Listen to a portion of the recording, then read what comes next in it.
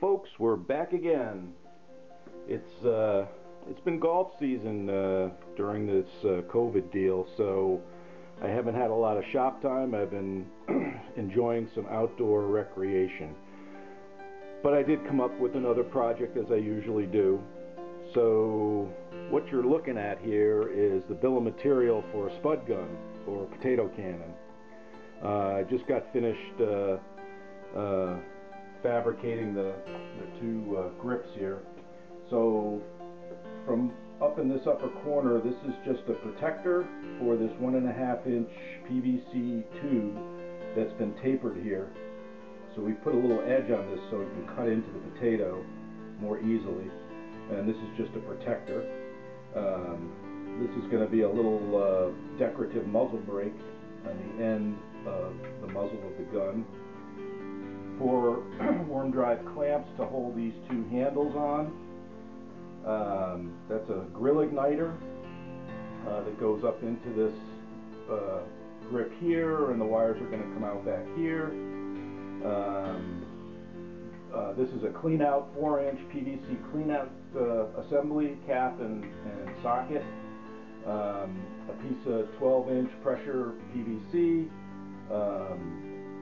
A PVC reducer from 4-inch to 2-inch, and then I've got a 2-inch to 1.5-inch reducer that goes in here to accept the muzzle.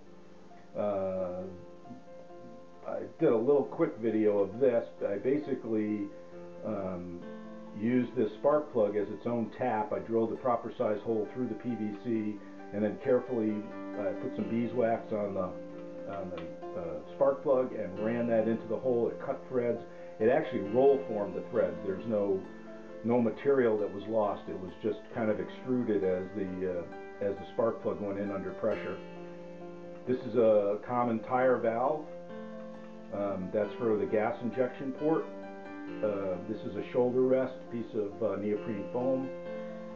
This is going to be the electrode from the trigger over here, the spark trigger, to the electrode, the top of the spark plug. This is the ground. That will also run back by one of these cables to the ground of the spark inducer.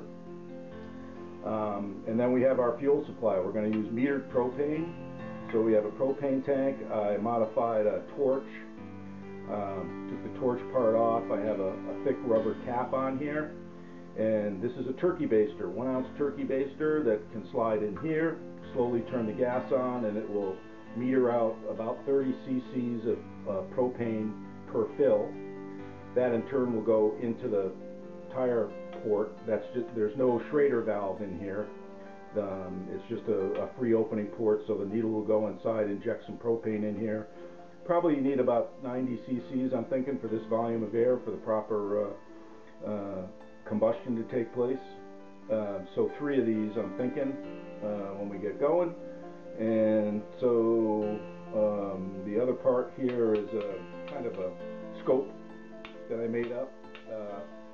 Thinking about putting some crosshairs in there. It's basically just a 1-inch piece of PVC and 2 end caps that are cut off, and so those are going to clamp onto the barrel here.